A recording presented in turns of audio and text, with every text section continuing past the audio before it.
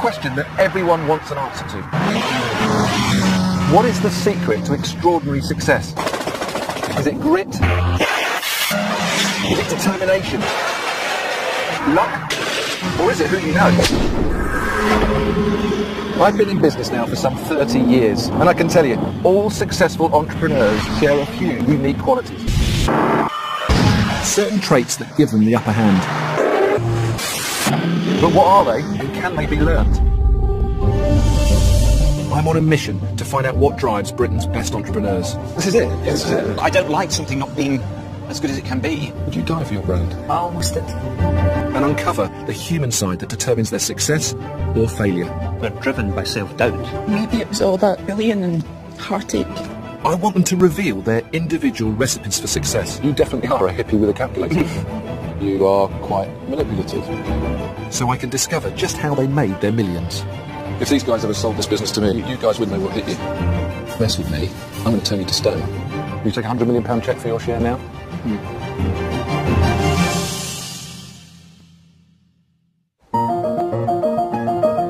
Success in business isn't a fine science. I've turned tiny startups into multi-million pound companies. Not all of my ventures have succeeded. Business is tough. But I've always believed there are certain factors that can give us all a fighting chance. I'm on a journey to get inside the minds of two of the country's top business people, and I'm hoping to discover the ways in which the most unlikely characters become multi-millionaires. I'll be spending time with Richard Reed, founder of a smoothie company with a £165 million turnover, and Michelle Moan, the self-made inspiration behind a multi-million pound lingerie business, and who, according to the rich list, is worth £50 million. Have they both followed the same blueprint to success, or is it their difference that matters most? My journey begins at Fruit Towers in West London, the home of the most successful smoothie company in the UK, and its co-founder, Richard Reed. Well, the tie's off today. Look at that, the tie's off. No tie. How are you? Good to see you. How's it going? Very Have you good. seen the difference to the way that you travel? Yeah, but I must We're admit, grass-covered vans and you're this thing. I want to be in the grass-covered van. Yeah? It's good fun, actually. And it dances. It's got hydraulics, so it bounces around and you can blare out music for the speakers at the front. We take it to festivals, go out sampling with it. And a lot of my people have met their partners through it as well. Richard is leading a new wave of entrepreneur who have embraced a business style pioneered in the US by companies like Google.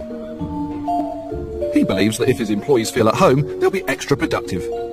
And despite opting for an open collar, I still felt overdressed. It almost doesn't look like a working environment, though. It looks like a London play centre. Well, it kind of is.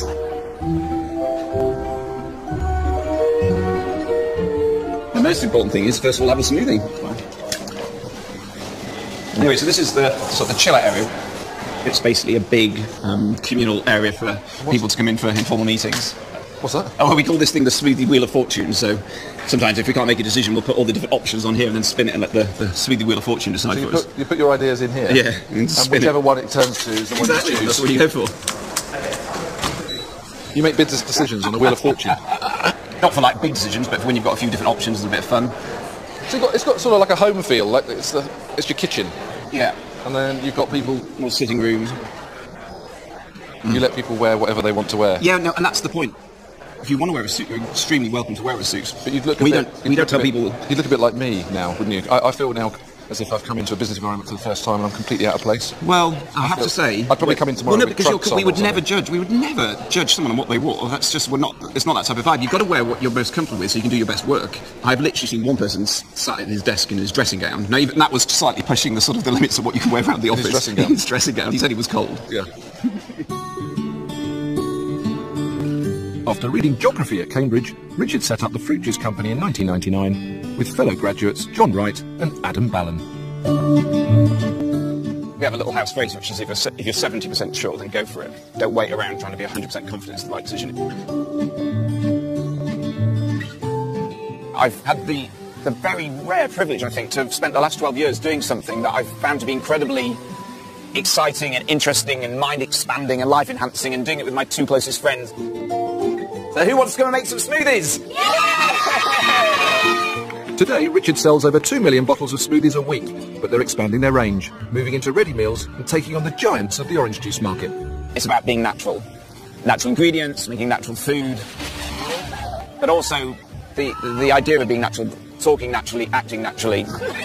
People can come in that work and be their natural selves at work each day. Kimberly is joining us as our new purchase ledger specialist. She can make the sound of a dolphin. We won't hide behind some sort of weird corporate facade. We'll just be who we are. It's always good to be exactly who you are, as long as you realise that running a business is about making money. And I wanted to find out if Richard had the money-making gene. When did you actually feel or think to yourself, you know what, I'm an entrepreneur? I was 16 and I was working in a dog biscuit factory in Huddersfield, and my job paid £2 an hour, and the task I was assigned to get down on my hands and knees and pick up the dog biscuits off the factory floor that had fallen off the conveyor belt. So I went up to the foreman and said, do you have a brush I could borrow? If you had a brush I could borrow, I could do this job better. And he just looked at me dead in the eyes and said, son, you are the brush. And I thought that was the split second I decided, you know what, there's got to be a better way than this. So I left the dog biscuit factory that afternoon, went home and set up a little business called Two Men Went to Mow, which was just mowing lawns in the village where I grew up. And before I knew it, I'm billing myself out at £2.50 an hour and getting so much work that I could actually give jobs to my mates. I billed them out at £2.50 an hour, paid them £2.25 an hour, so made a little bit extra there. If you don't like the situation, then go about changing it rather than complaining about it. Having the confidence to change what you don't like is an entrepreneurial trait I recognise. But was this Cambridge graduate helped by having a privileged upbringing? I'm from Huddersfield in the north of England. My dad started as a bus conductor and worked his way up to become like a manager in the local bus company. My mum was a nurse. My mum and dad decided they wanted to pay me to go for a private education. That was funded by my mum going out and working nights, so she'd work 2 nights a week. My parents made massive sacrifices for us as kids. What was your school life like? First year, I came 44th out of 45 in my class in the exams, right, so 1 from the bottom. You know, I think something clicked with me and I worked hard the next year. I remember I came 17th, and I remember going home to sort of say, you know, really please myself, I came 17th. And my mum just said, I think you can do better than that. And I remember thinking, wow. So you think from that one defining moment, that was the self-belief injection that your mum gave you? I think it made me recalibrate, yeah. I think it made me think, oh, yeah, that felt pretty good. But then it was like, well, actually, you know... do better. Yeah, you can do better. You can do better. And you did. Yeah. And almost the rest is history. Yeah. To truly uncover why Richard has become so successful, I needed the answers to some uncomfortable business questions. But that would have to wait.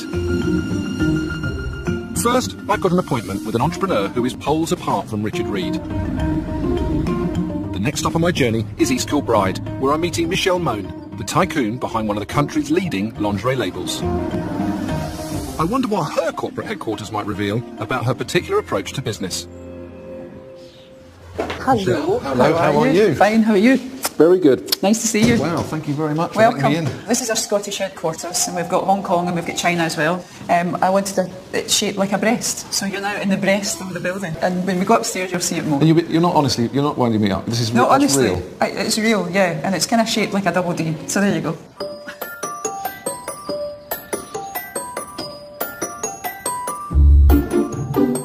So this is the best. Yep. This looks far too staged for me. You can't be all tidy workers. This is how we run things, and if you look, any cupboards that you want to look in, they will all be organised. What, even the cupboard? Yeah, they've all got to be organised, yeah. I use cupboards in my office to hide things. Is it really like this? For real?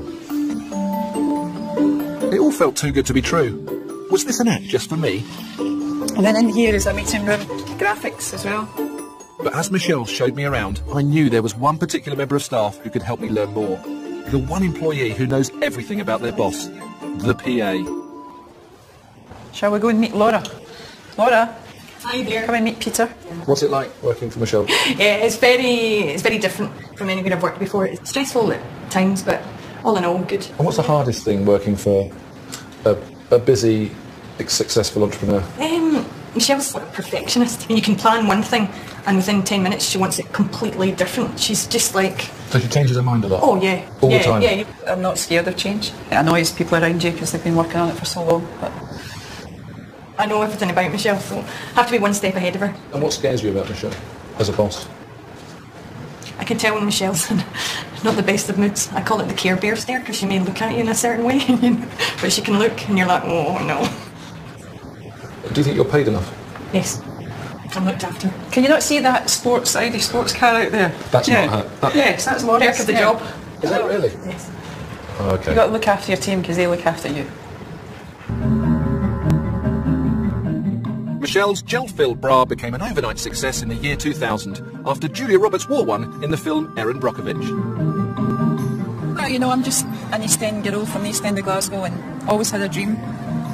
Ultimo's now one of the biggest lingerie brands in the country. After leaving school without qualifications, she has risen to take on the biggest lingerie brands in the world. What are we doing here? We're capturing the market for people who want an everyday bra. Michelle is a mum of 3, juggling family life and business commitments from day one. I do believe that we will become the Victoria's Secrets of the UK. Michelle knows how to manipulate the press, and she does everything she can to keep her brand and her celebrity persona in the public eye. I am very demanding. I'm a perfectionist. Let me tuck your label in as well. No. Yeah. Sorry. It's just not ultimate. I'm impatient and I always want the best. I think I'm a nightmare.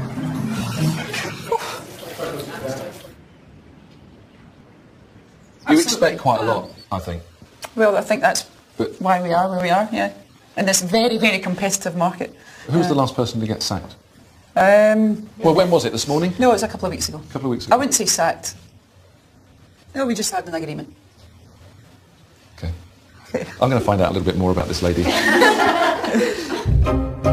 Michelle comes across as a demanding leader. At Fruit Towers, the business environment that Richard and his co-founders have encouraged couldn't be more different. Where's your office in this? I don't have an office. We're completely open plans. No one has offices. I just sit over in the corner. And this is your area here? Yeah, so I sit just in this desk here now. I'm sitting here. I can sit You and say, have a little chat. hi Johnny, come and take a seat. Come Yeah. and talk to me. Well, we have this as well, so you can pull out everyone's filing cabinet. That's something you can sit on. Because again, we just want to keep it as easy as possible for people to speaking to each other, rather than rely on email and phone calls. We're big fans of going as much face to face as possible. So I don't know whether I'll be able to take you seriously sitting there swinging in a chair. It's a bit strange, isn't it? Well, I don't think it's. Do people honestly sit in there and swing? Huh? Do they sit in there and swing and talk to you? Richard, you yeah. don't. Do they? I guess I would not judge people on the seat that they sit on. I judge people. No, on I'm just finding it very distracting. Right. I totally want to be accessible and have people, if they've got something they just want to ask quickly, we're not sort of putting walls up between each other. I couldn't stop thinking about dressing down someone for not performing whilst they sat swinging a basket like Little Miss Muffet. But I was trying to keep an open mind about the way Richard runs the organisation. Good afternoon, creative team. Hello. Hi, I'm Peter. If you can call it organised. So, what's it like working here? Do you find it odd working on an AstroTurf and... No, it's pretty used to it. No? Quick, yeah. Wouldn't you tidy up a bit? No, this corner especially can't be tidy. Really? Yeah, I don't think so, because we're working. It's a good working environment then, to work in chaos and mess. Yeah, it's a slight, controlled chaos. If these guys ever sold this business to me, you guys wouldn't know what hit you. I think Peter finds it a bit too untidy. Really, Peter? I find it a bit edgy, which it doesn't surprise me. I'm seeing guys with, that are dressed very differently, with respect. I would never let my staff turn up to work like this, but something's working. Richard's grown from nothing to having a 75% share of the smoothie market. People work harder here than they will do in 99% of businesses. People put in a huge amount of energy, personal commitment, to take it very, very seriously. It's just because we're sort of wearing t-shirts doesn't mean we're not working really hard. Is he a really hard taskmaster? On the plus side, he's incredibly inspirational. He's incredibly honest. He'll tell you when something's rubbish and when something's great really quickly, which helps. He's probably, he gets really excited sometimes and a bit carried away, and might change his mind about stuff. He's always thinking lots of things in his head, and he walks out of meetings, which I didn't know it was true, but they told me he had a reputation that's it, I'm out, and then he goes out, and you're like, okay, brilliant. Okay. And You enjoying this? I'm so going to come to your office with a camera going and ask your guys what they think about you. This is great, isn't just it? so you know. Beneath what seems like chaos, I was starting to see how Richard inspires his staff to work hard, for him. Up in Glasgow, I had an inkling that Michelle Moan takes a much more traditional and orderly approach. Okay, so this is my room. Wow, it's like a hotel room. I have never seen post-it notes so evenly spread and so perfectly placed. Yep, massive OCD. Yep, I've had it for years, since I was a child. That's exactly how I run my life. I get 4 hours sleep a night. And, so you're like Maggie Thatcher then, 4 hours sleep? That's what people say, yeah. So are you the Iron Lady of bra and knickers? I do, maybe. My husband says get that bloody BlackBerry out of this bedroom. Your husband's your partner in the business, so yes. He's been there from the start, he's seen it grow. Yep, he doesn't like the limelight at all, and people think that it's just all me, but actually, you know, he's the managing director and very talented at what he does as well. So he's very much involved in the business. Yeah, very much so. But whilst her husband keeps a low profile, this tactical publicist is out there mixing it with the rich and famous. But it's not just for fun. Partnering with good-looking celebrities is all part of her PR strategy. So these are all of your girls, are they? Or a selection of? Yeah, a selection of, not all of them. I recognise you've got Rachel Hunter. Rachel Hunter, Penny Lancaster, Helena Christensen, Sarah Hardin, Mel B, the list goes on and on and on. Wow. Yeah. In 2003, Michelle hit the publicity jackpot when she dropped Rod Stewart's girlfriend Penny Lancaster and replaced her with Rachel Hunter, his ex-wife. Was it a tactical move to get Penny on board? Well, I worked with Penny for 2 years, and yes, we became close and everything else, but things just went, things changed. It went on for months and months and months, but, you know, it really didn't affect me personally. How much of that was a turning point for your business, in a positive way? Massive, because it was worldwide press for the brand. It's the Richard Branson School of PR. Create a multi-million-pound business and use the popular press as free advertising for it. What? Is that wallpaper? Yeah, it's wallpaper. I thought it would be quite a nice idea to turn one wall into wallpaper. Yeah. Michelle moaned. That's it for my OBE. Michelle moaned. Yeah. Any more? Michelle moaned. With Mel. With Mel B. That's New York Fashion Week. The Male, Michelle. Yeah. What's that one, Michelle? Apprentice, yeah. Hello Magazine, Michelle. Hello.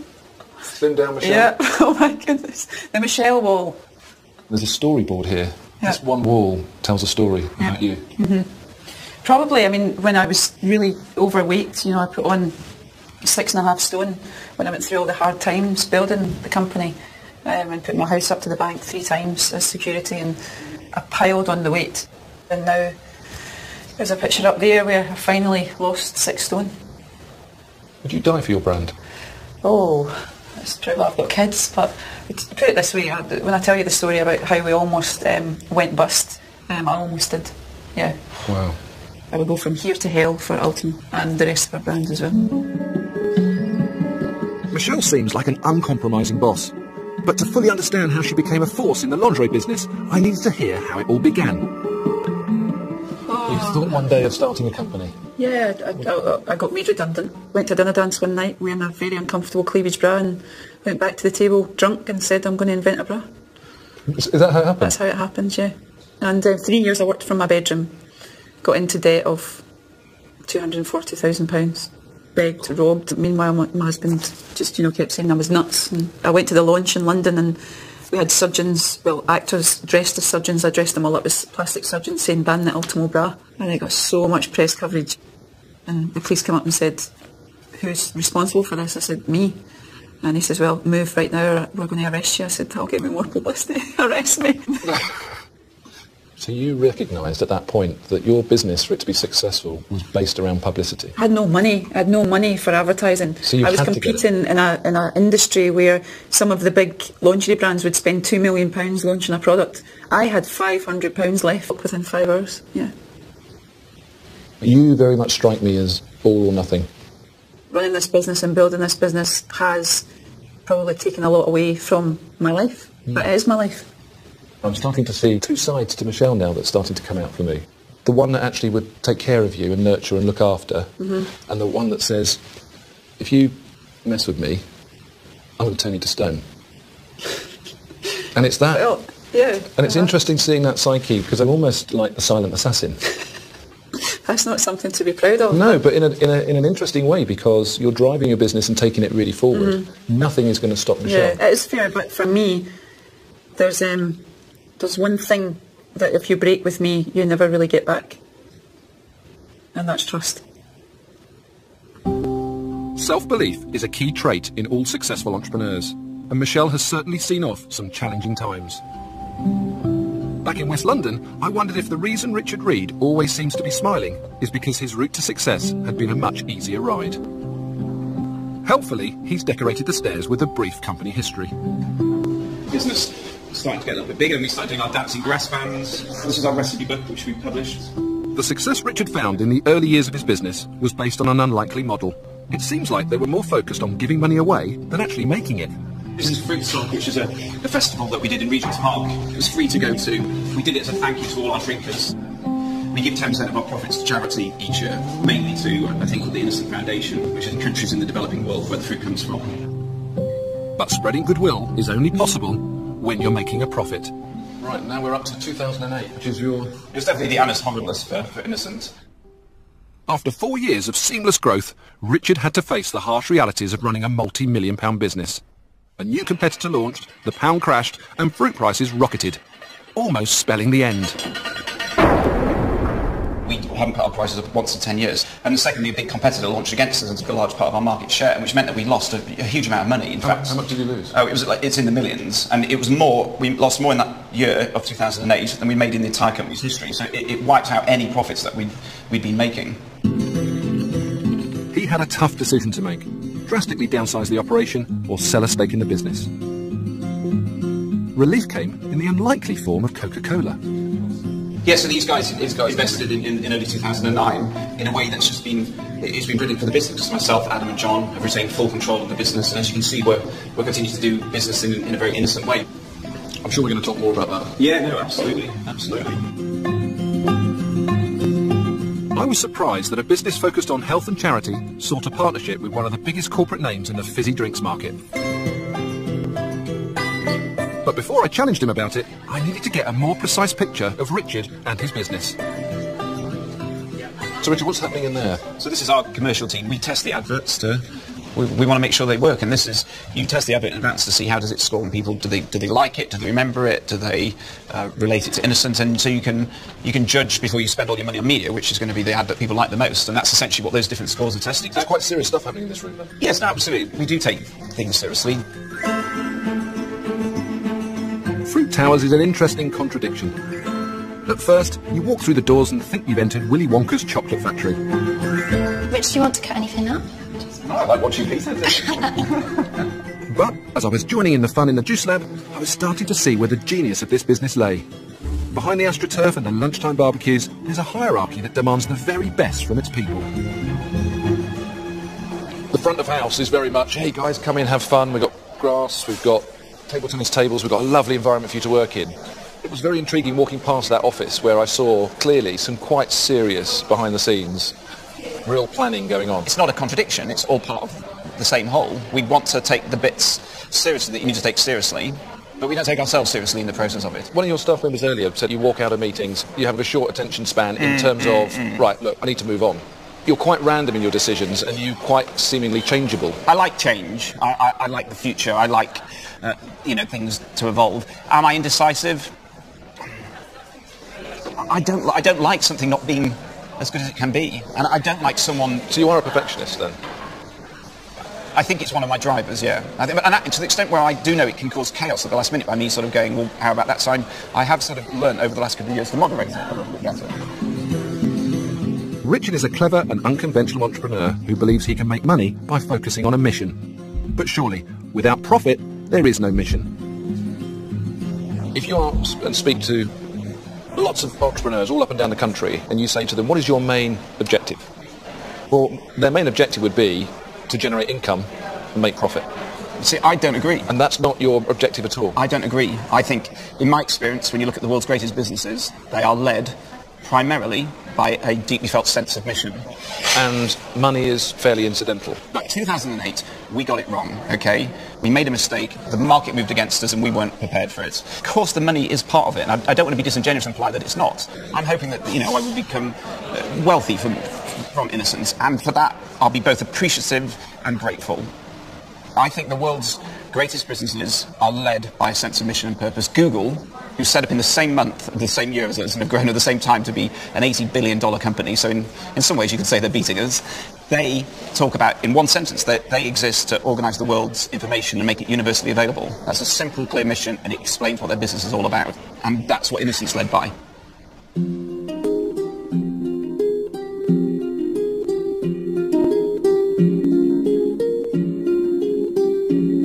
My journey has really just begun, but I was already discovering that an entrepreneur's business is very much a reflection of who they are as people. Michelle Mone is incredibly tenacious, but I wondered where her relentless drive had come from, and if her formula for success could last forever.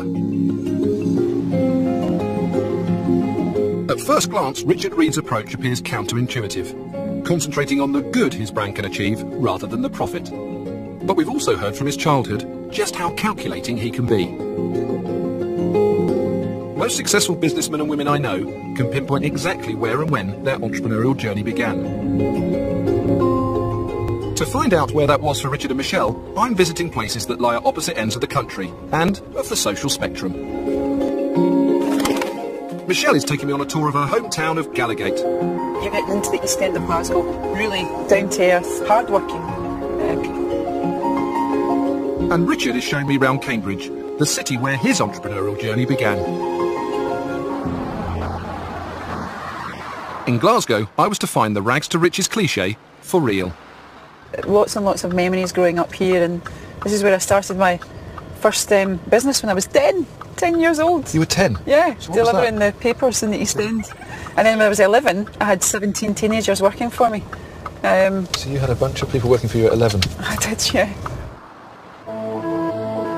The first stop would be Michelle's secondary school, a place she left without any qualifications at the age of 15. This is it? This is it, yeah. This was where she was told that a future working down the local supermarket was the best she could expect.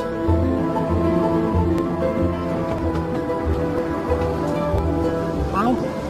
What does it feel like to be back here? Very strange. Does it? Yeah. But What's your best memory?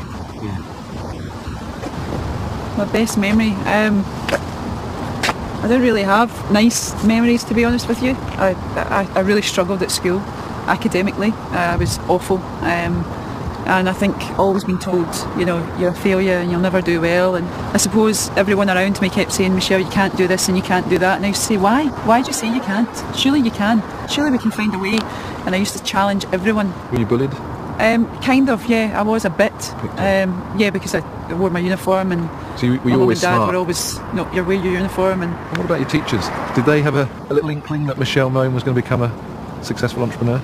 I don't think so. I remember when I was 15, I had to go and see my careers teacher. I said, I want to be an entrepreneur. And she said, what does that mean? It could have been a determination to prove her teachers wrong that drove Michelle in those early days. But I was about to discover even deeper reasons for her desire to be an East End girl done good. But I always wanted my own room. And my dad cut half of a single bed. He put in the broom cupboard and lowered the ceiling, and I put stickers, which were all stars above it, and I loved it so much. The next stop on our tour was the house Michelle grew up in.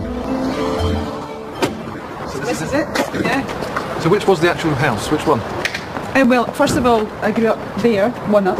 So first floor? Just first floor, yeah. Okay. And then my dad, when he was my age, got confined to a wheelchair, paralysed from the waist down, a disease, hemangioma, blood vessels in the spinal cord. So he couldn't obviously get up the stairs in a wheelchair, so we moved to 54 ground right. Which is and here? that was the first time I had my own bedroom. Wow, This is it, 54? Yeah, that was my mum and dad's bedroom. I dare you to ring the bell. Oh no, I can't do that. Henderson. No, maybe it's ground 2.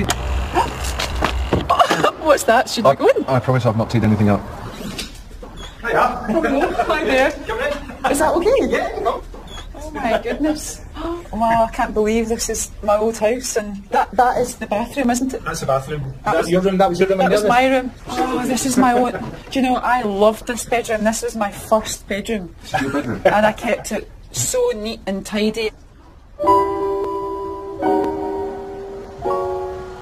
From this tenement, Michelle embarked on a career in publicity that began with occasional work as a model.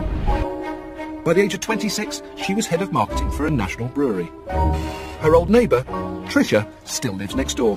Hello, you. Oh my goodness. And has documented her remarkable rise to success. Great, Michelle. You got pictures? I've actually got paper cuttings as well, but I didn't want to bring them out. Look at that. Terrible model. Terrible. Michelle, talk to me. Keep this quiet. No. Thank you very much. It proves that anybody that's got a dream, and if they follow it through, they can do it. That's true. Michelle was just basically working class, and she'd done it all proud. I could see in Michelle's eyes how much this visit to her old house meant. But facing up to her past wasn't going to be easy. Over dinner, I wanted to find out more. What's your earliest bad memory from here? I would say that there was lots of tough times that I try and blank out, and that was the illness of my dad. That was my mum, going through depression, losing my wee brother. I always used to go to bed crying, I'm not going to have my dad in the morning, and it was just, it was horrible. But how old were you when your brother died? I was about 8 years old. Yeah. I remember all of it. You do? Every single bit of it, yeah. You come from a hard background. You've spent all of your life trying to get out of it. See, there's something that makes Michelle special. Do you see yourself as special? Do you see yourself as lucky? I grew up with, bad news after bad news, and I don't want that. I will not accept when people say, because you're from the East End, you cannot be successful.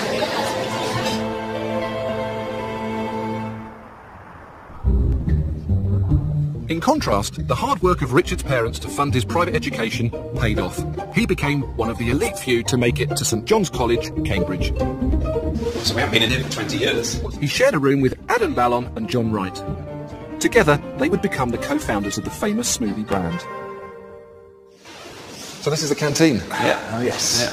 The innocent canteen. 3 meals a day for 3 years here, pretty much. Yeah. Is that right? Dinner.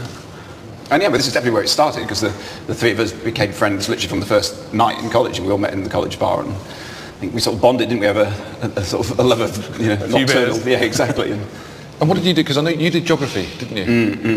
Was that because you couldn't think of anything else to do? The honest answer is, when I was looking at the different options, the only topic that had less lectures was land economy, which had 7 hours a week, and geography had 8 hours a week, and everything else had more, and so I went for geography. Okay. So I did economics. Oh, wow, okay. I did manufacturing, so getting stuff made. It's almost like perfect, isn't it? You've got somebody that economics knows how to run a business. You've got somebody that actually doesn't really care what they do because they just wanted to have fun. And then you've got somebody that actually knows the whole manufacturing process to put it all together. That's interesting, though, isn't it? Because it does fit. No, I think it was a sort of lucky, fortunate, part of the formula. What you had here was 3 really close friends that had very different skills, but had a complete shared sort of set of values and vision and things that they wanted to achieve. And that's, I think, that was the starting place for the whole business, where the success has come from. It's incredibly rare that 3 mates thrown together at university go on to create a multi-million-pound business. To try and work out just how it happened, the boys took me to meet Colin, their residential porter. So they were pranksters then? They enjoyed their college life. As I say, they kept the porters on their toes all the time. But the porters loved them. The time they caught them, they always said, "We're innocent." That's where you got the name from. We're innocent. Richard's business story begins here in Cambridge, in a dark and dingy basement. Well, this is it? This is it. That's an underground garage. Yes, exactly. The enterprising trio transformed this boiler room into the most popular student nightclub for miles around. We'd be turning people away at the door. People were coming for the free pizza, not the music. That was our dreadful original strategy, that we offered free pizza at 9 o'clock to try and get people down early. And what happened is a load of rugby boys turned up, ate the free pizza, and then left. And so we were left with an empty nightclub and full of pizza boxes. This is where it all started. I had a lot of fun while you did it. Yeah, absolutely. And that doesn't seem to have changed much. No, it's just one of the best bits of you doing it with your 2 closest mates, so it's just such good fun. Both Richard and Michelle wanted to create better futures for themselves because of the circumstances that surrounded them. Richard desperately wanted to make his parents proud and repay the sacrifices they'd made to give him a world-class education. And Michelle was driven by a desire to do better than those around her. Oh, how nice is that? So what is it that links all entrepreneurs? Is there a formula for making millions? If you ask the investors who discovered Michelle and Richard, it wasn't their business plans that impressed them. Maurice Pinto bought 18% of Innocent for £250,000. I could care less about what the business industry is or what the business idea is, and more about the people. I thought they were extremely bright, extremely articulate. Let me say it's the best management team I've ever worked with. Sir Tom Hunter backed Ultimo with £100,000. You can look at the business plan, you can look at the numbers, and you know, you've read as many business plans as me, and none of them really do what they ever say they're going to do. You're really only investing in the person.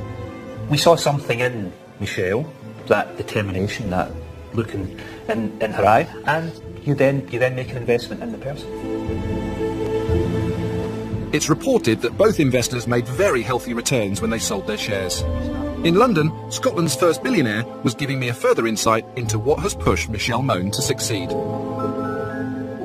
Even though Michelle puts forward this, you know, she can be quite fragile.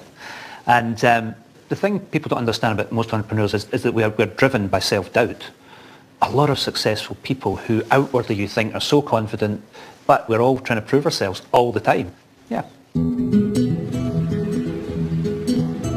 For my final encounter, Michelle had invited me to her Mayfair apartment so I could have a glimpse into her private world. It was here I hoped to uncover the characteristics that have brought her success. Hello. Hello. Welcome. How are you? Wow. Fine. How are you? But nothing could have prepared me for the obsessive attention to detail that awaited. Okay, can you come? Look at that. That's amazing. Everything has its place. That shouldn't be dirty, is it? No. Everything has to be organised. So everything's in order. 5, 20, 50s. Yeah. Same hangers. Yeah. Every single one the same colour. Everything has to be the same. And the kids have got KPIs that they don't muck the hangers up and... You give your kids I'm not going to tell you anymore. KPIs, key performance indicators, which are business drivers to measure against for success. You do that with your own kids. And the people in the house, yeah, I do. If your drawers are not organised, and your cupboards are not organised, and your family are not organised, then your life is a mess. You have to compartmentalise everything in your life. And you don't change between business and your personal life, which is different. A lot of people, a lot of people are very different in business to they are when they're at home.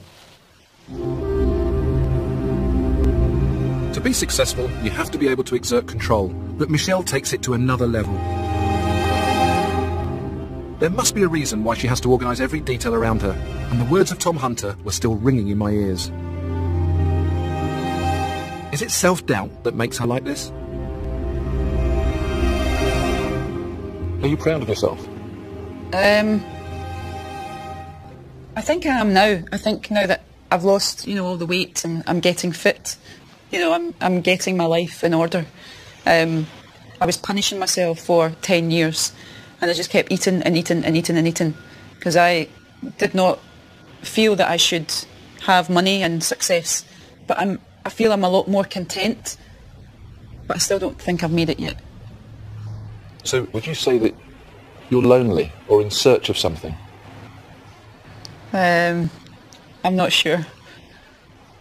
Maybe you're doing these things to perhaps fill a void or fill something. I suppose being an entrepreneur is very lonely. You'll know it yourself. Where, you'll take all the worry and everything else on your own shoulders. And do you feel pressure? I feel pressure 24/7. Yeah. And I can't imagine life without the pressure, to be honest. I'm trying to understand the psyche behind an entrepreneur. There's a lot of similarities I see in me and you. Mm-hmm. I see that you have to have control. I can see that you are quite manipulative. I can see that you're very forthright and you know where you want to get to. Mm-hmm. But at the same time, I can also see a lot of insecurity. When I was last in your offices, you said something to me that hit me quite hard because I've never spoken to another entrepreneur before that's actually said, I considered committing suicide and I was in a very dark place in my life. Yeah. Take me back to that time of how you felt to get to that point. I just think that I tried my hardest and I suppose I was failing. And who were you letting down? I was letting down my family, you know, and it's the fear of going back to how I grew up, of, I suppose, struggling. But I just could not see a way out. I just couldn't. When you took me back to the East End of Glasgow, there was quite a touching moment when we got to see the neighbours and you got to see your house. But there's a lot about it that almost says, I can't remember a lot of things. I'm not blanking it all out, but I suppose that, you know, growing up and with my wee brother dying and my father, you know, being confined to a wheelchair at the age of 38, and I just thought, woof, you know, and I started to all come back to me.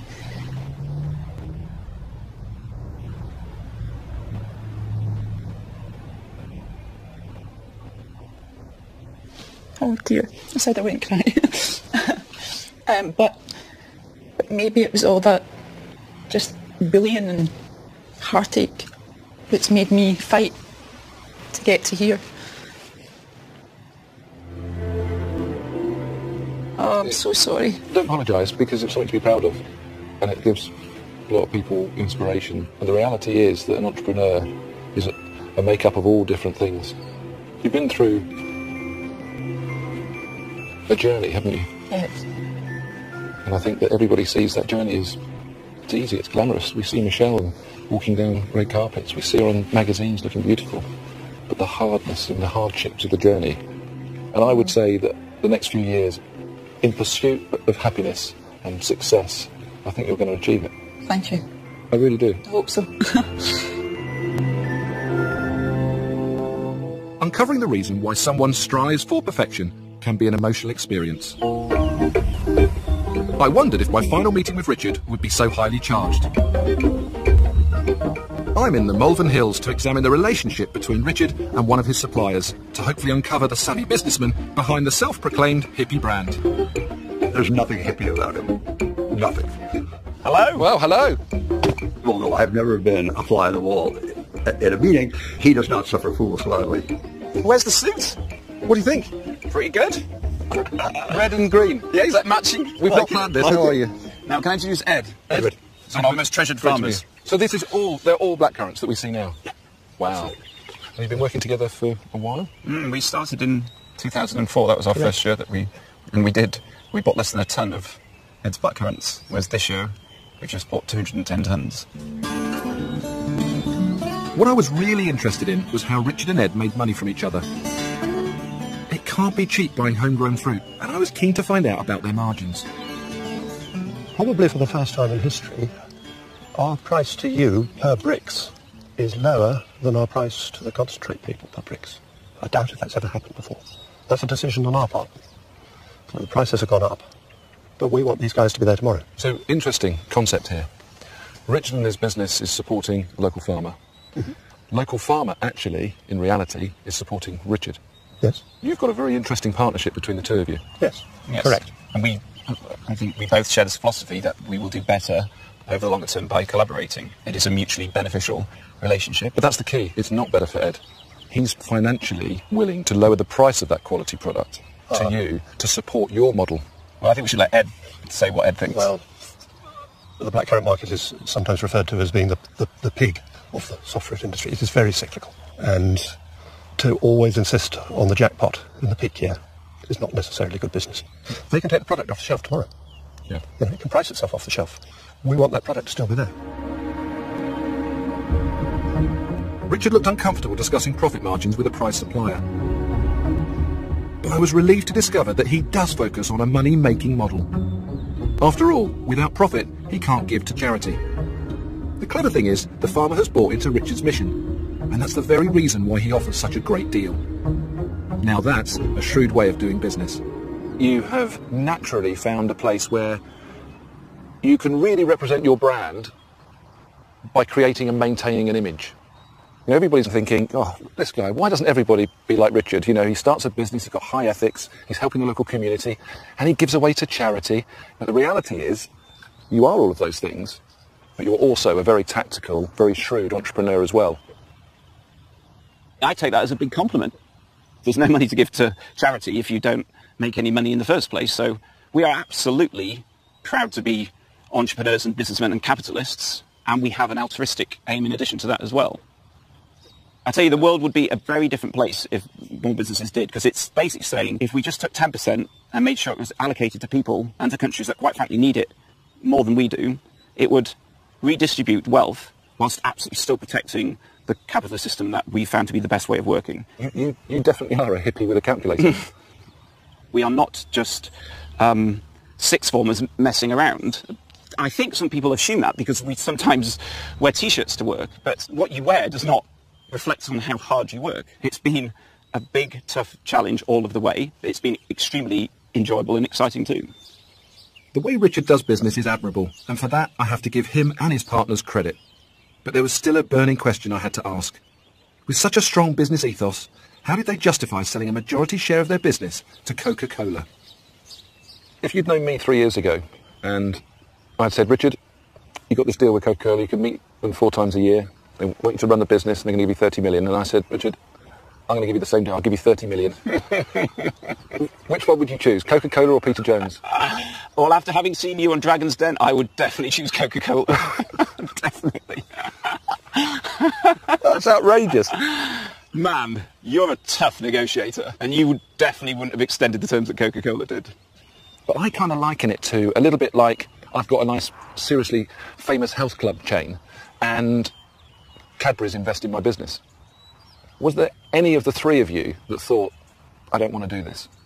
Without that money coming in from Coke, we would have been a business hugely retrenching. We would have had to make half the team redundant. We would have had to cancel our international expansion. I feel like I'm interviewing like a politician. You're not answering my question. Oh, what was the question? Did any of you say no? No, we all absolutely. So you were all 100%, all 3 of us. It was a very unusual deal that they did, where they would put in money, but absolutely take a back seat, allowing myself, Adam and John to keep full control of the company. Even the hardened cynics would admit now that we are absolutely more innocent than we've ever been. We've pushed even further into our sustainable agricultural projects. We've continued to fund the charities. It's mainly just asking their advice. You know, they've been in business running one of the world's most popular brands for 125 years. In a very small way, there are things that Coke take them innocent as well. And so I really do think it's been a relationship has been good for both parties.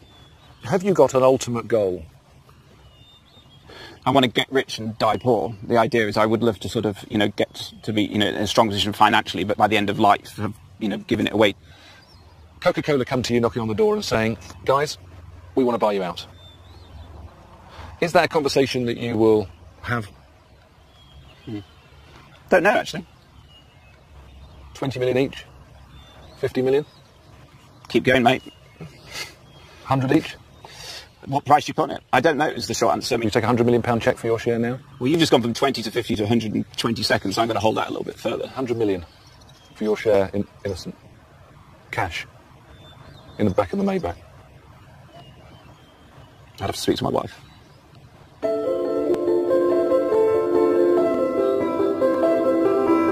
Unsurprisingly, it was an indecisive response from Richard, but I felt I'd come as close as possible to him admitting he's in it for the money, even if he'll eventually give it all away. Spending time with Michelle Mone was both enjoyable and intriguing.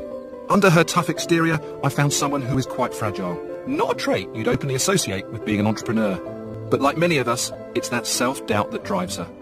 I'm now happy with what I've achieved. I do my best, and if you can't do your best, there's no point. Richard Reed was a tough nut to crack, but now I understand why he's such a success. He has very cleverly created a product that harnesses his values. My business ethos is do something you love with people that you love, do it in a way that you can be proud of, genuinely try and make something better. These are just 2 inspiring ways to make millions. Every entrepreneur has their own eclectic mix of hard work, luck, skill and self-belief. And there's one thing for sure, we don't readily take no for an answer. Your job as the entrepreneur is to hear the no and turn it into a yes. I don't just accept no. I always say why? If I don't take risks every single day, life becomes boring.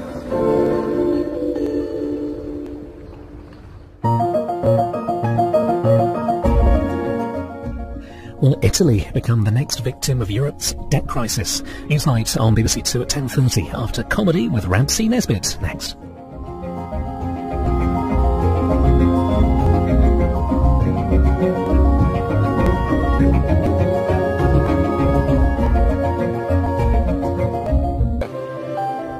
just two inspiring ways to make millions. Every entrepreneur has their own eclectic mix of hard work, luck, skill and self-belief. And there's one thing for sure, we don't readily take no for an answer. Your job as the entrepreneur is to hear the no and turn it into a yes. I don't just accept no. I always say why. If I don't take risks every single day, life becomes boring.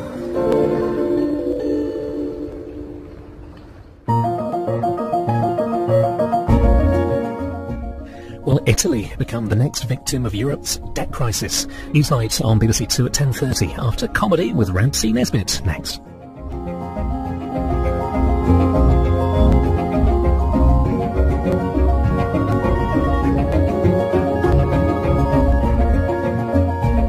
And I think that everybody sees that journey as it's easy, it's glamorous. We see Michelle walking down red carpets, we see her on magazines looking beautiful.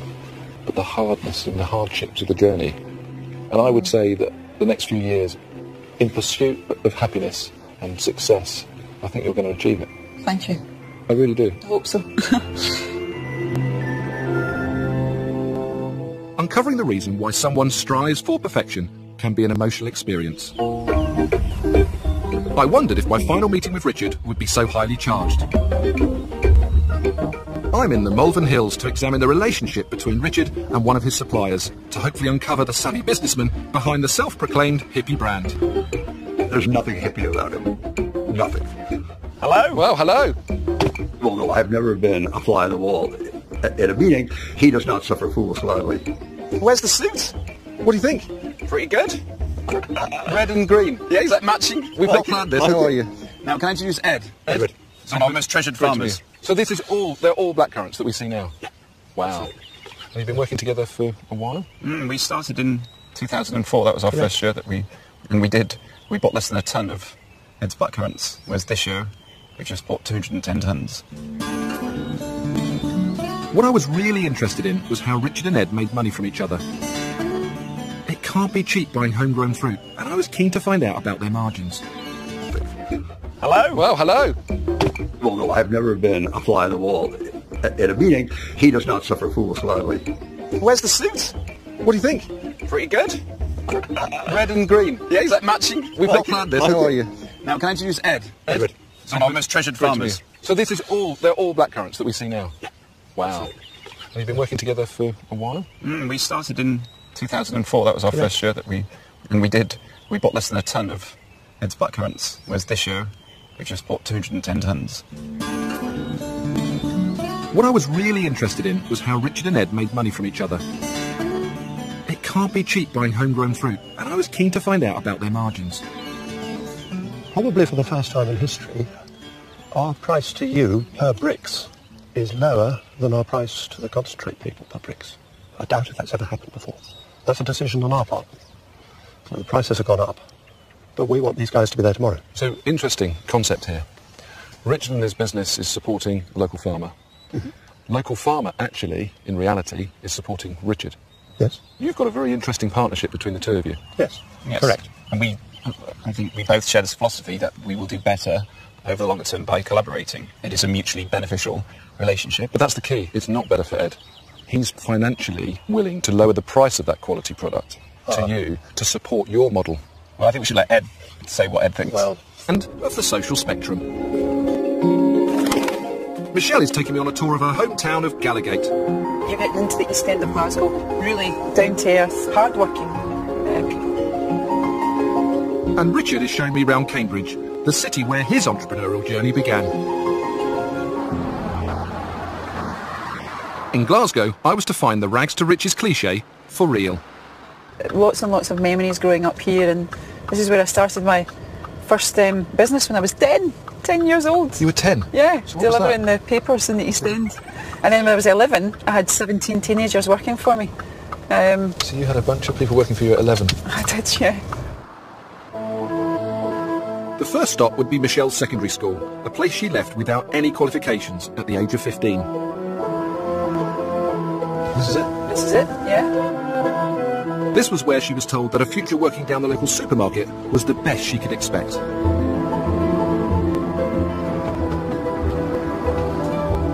Wow. What does it feel like to be back here? Very strange. Was it? Yeah, but what's your best memory? Yeah. My best memory. I don't really have nice memories, to be honest with you. I really struggled at school academically. I was awful, and I think always been told, you know, you're a failure and you'll never do well. And I'll give you 30 million. Which one would you choose, Coca-Cola or Peter Jones? Well, after having seen you on Dragon's Den, I would definitely choose Coca-Cola. Definitely. That's outrageous. Man, you're a tough negotiator, and you definitely wouldn't have extended the terms that Coca-Cola did. But I kind of liken it to a little bit like I've got a nice, seriously famous health club chain, and Cadbury's invest in my business. Was there any of the three of you that thought, I don't want to do this? Without that money coming in from Coke, we would have been a business hugely retrenching. We would have had to make half the team redundant. We would have had to cancel our international expansion. I feel like I'm interviewing like a politician. You're not answering my question. Oh, what was the question? Did any of you say no? No, we all absolutely. So you were all 100%, all three of us. It was a very unusual deal that they did, where they would put in money, but absolutely take a back seat, allowing myself, Adam and John to keep full control of the company.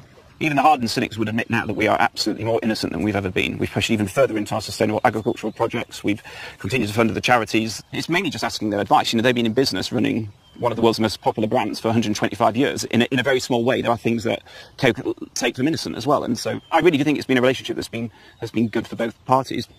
Have you got an ultimate goal? I want to get rich and die poor. The idea is I would love to sort of, you know, get to be, you know, in a strong position financially, but by the end of life, have, you know, given it away. Coca-Cola come to you knocking on the door and saying, guys, we want to buy you out. Lingerie brands would spend £2 million launching a product. I had £500 left within 5 hours, yeah. You very much strike me as all or nothing.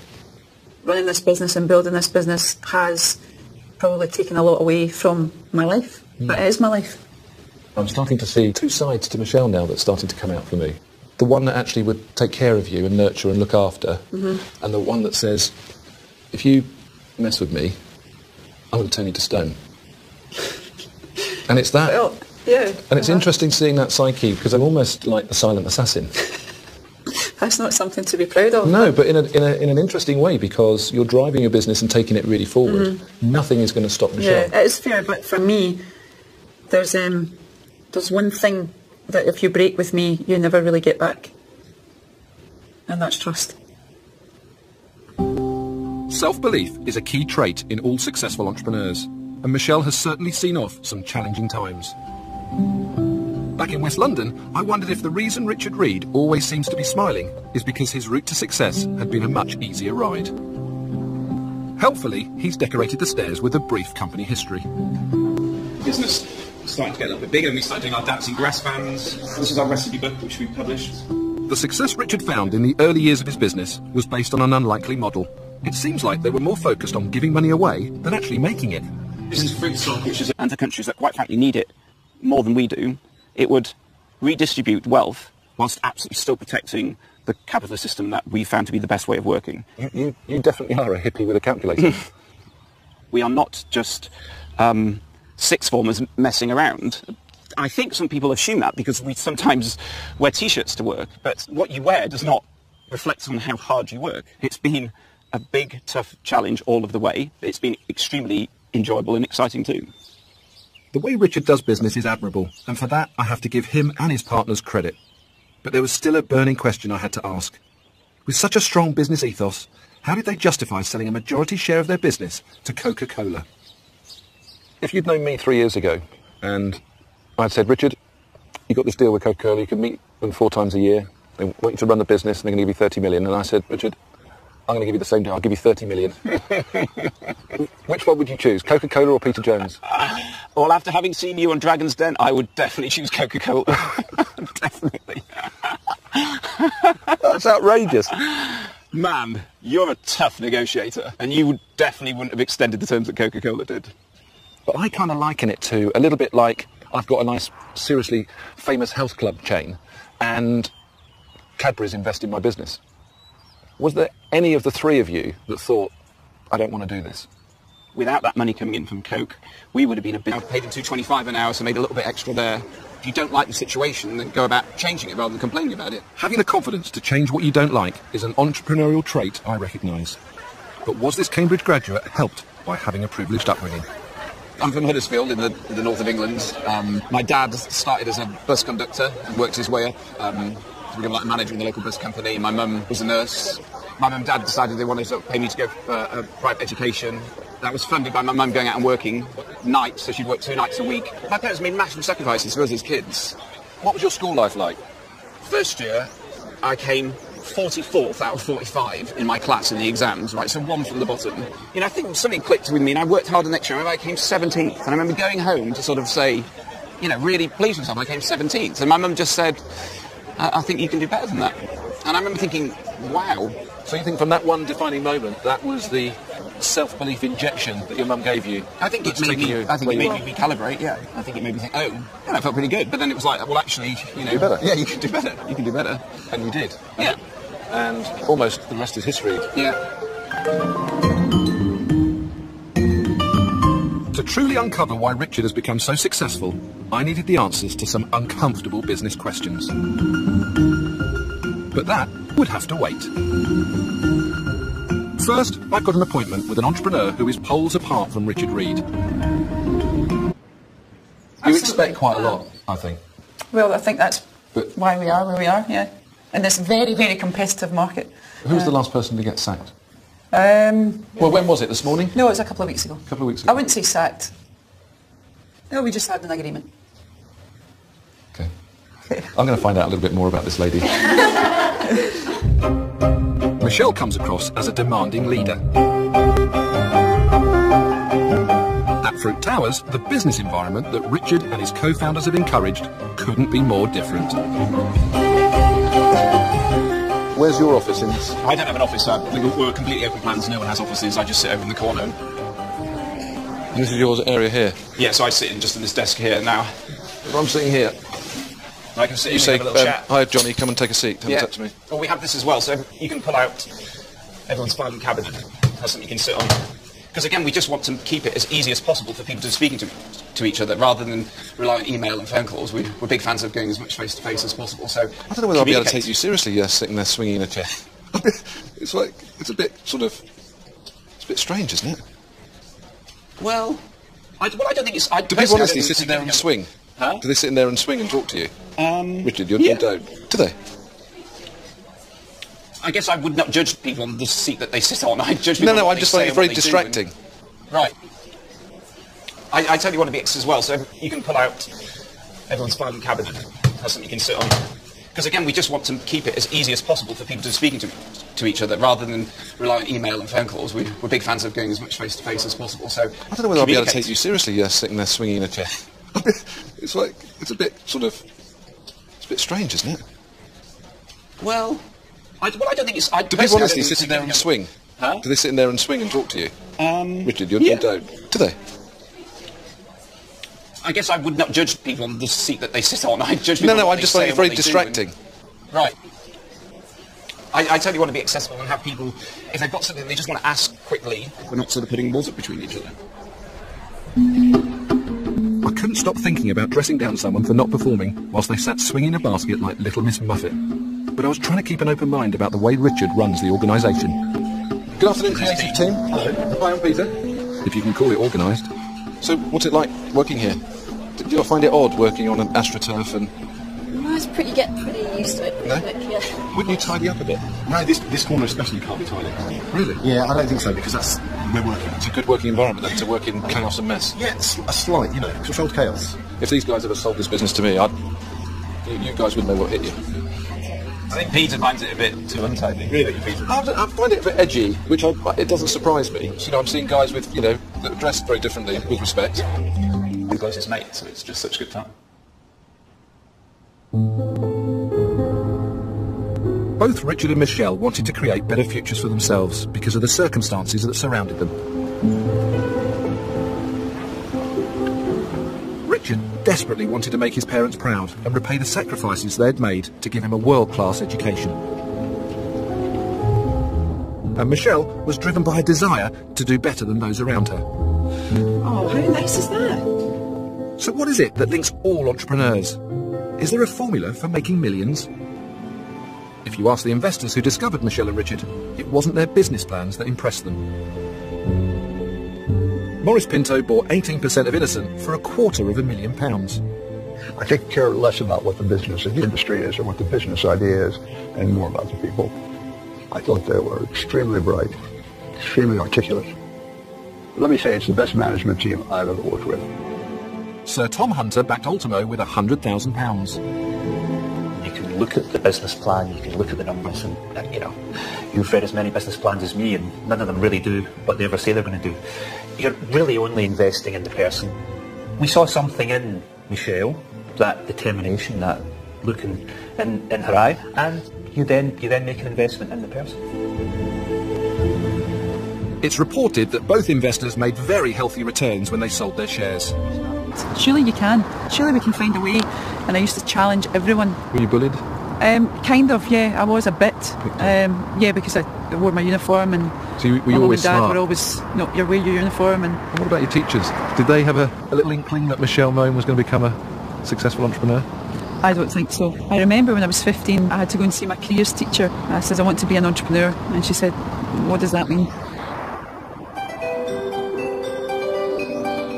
It could have been a determination to prove her teachers wrong that drove Michelle in those early days. But I was about to discover even deeper reasons for her desire to be an East End girl done good. I always wanted my own room, and my dad cut half of a single bed. He put in the broom cupboard and lowered the ceiling, and I put stickers which were all stars above it, and I loved it so much. The next stop on our tour was the house Michelle grew up in. So this is it, yeah. So which was the actual house? Which one? Well, first of all, I grew up there, one up. So first floor? Just first floor, yeah. Okay. And then my dad, when he was my age, got confined to a wheelchair, paralysed from the waist down, a disease, hemangioma, blood vessels in the spinal cord. So he couldn't obviously get up the stairs in a wheelchair, so we moved to 54 Ground Right. Which is here. And that was the first time I had my own bedroom. Wow, this is it, 54. Yeah, that's Massive and grateful. I think the world's greatest businesses are led by a sense of mission and purpose. Google, who set up in the same month, the same year as us, and have grown at the same time to be an $80 billion company, so in some ways you could say they're beating us, they talk about, in one sentence, that they exist to organise the world's information and make it universally available. That's a simple, clear mission, and it explains what their business is all about. And that's what Innocent's led by.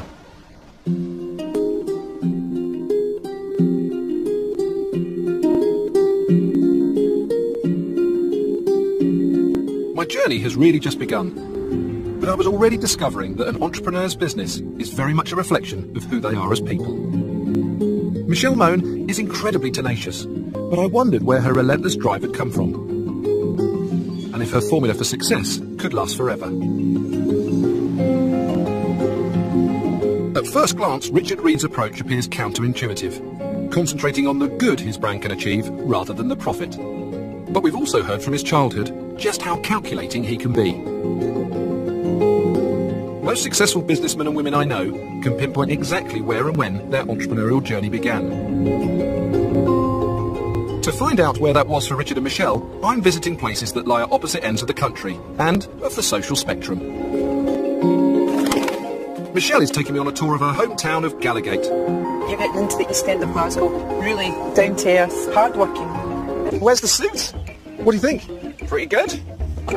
Red and green. Yeah, is that matching? We've not planned this. How are you? Now, can I introduce Ed? Edward.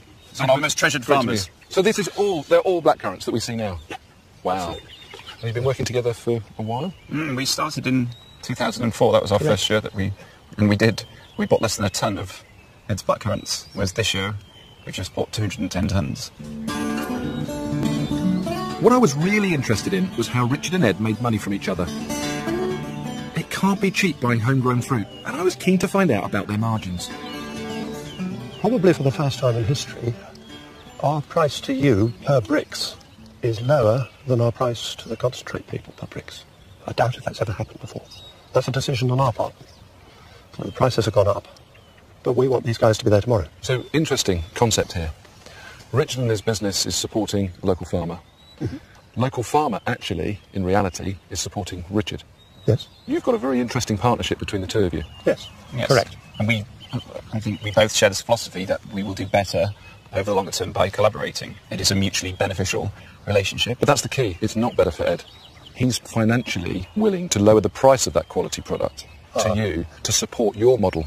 Well, I think we should let Ed say what Ed thinks. Well, the blackcurrant market is sometimes referred to as being the pig of the soft fruit industry. It is very cyclical. And to always... We're discussing profit margins with a price supplier.